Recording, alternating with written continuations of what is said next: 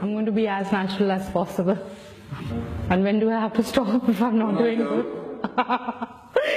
My name is Mariam and I'm 27 years old and I come from India. I belong to Hinduism and not a very practicing family, okay, like not so religious. Religion was always a confusion and just for the sake of doing it, we used to do it. I mean, none of the family members are so practicing. But yes, they are very rigid in their belief, but they are not practicing. See, it was not that I knew about Islam or I knew about Muslims, because honestly speaking, the place from where I come from, although there were Muslims there, but whole 23 years there, I had never met any Muslims.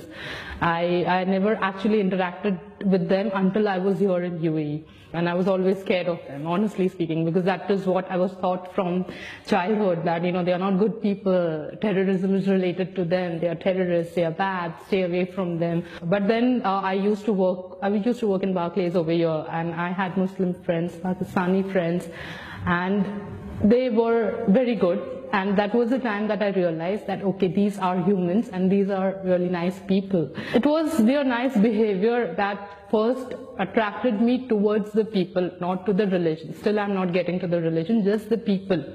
Not people related to a specific country, but people related to Islam. This was what actually attracted me, that how come they are so nice, they are so kind, you know, they are so helping. That was the first time I started, you know, actually knowing about Islam. There were, you know, when you go to these Islamic centers, there are so many books lying there with the basic questions that you have in mind about Islam or God or the Creator. I started picking up those books.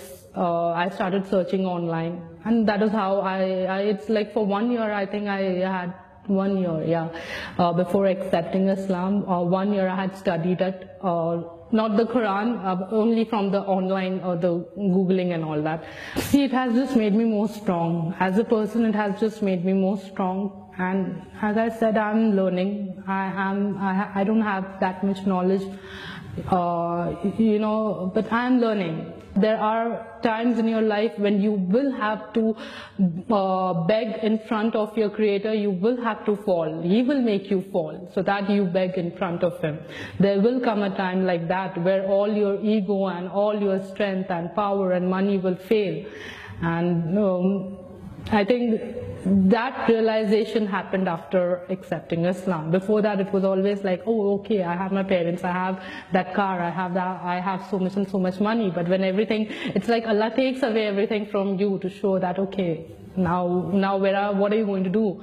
I have taken everything from you. I think that Allah had put that strength in me at that point of time, that I will not step back no matter what. When I took the Quran in my hand, I literally, even if now I see my hands shiver, it's like I cried and cried and cried holding it. I just cried.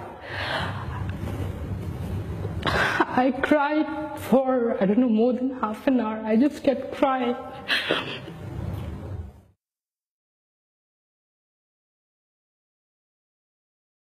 If you believe in God, you trust that God. That is all I will say, that you just need to trust that God in whatever you are doing. If you do not have that trust, that faith in God, then it's just your lips that are saying that you believe in God, but you actually do not. Once that faith enters in you, it will be automatically followed, you know, by the actions, by your deeds. If you can just not accept Allah as your Creator, then your Creator will make everything easy for you.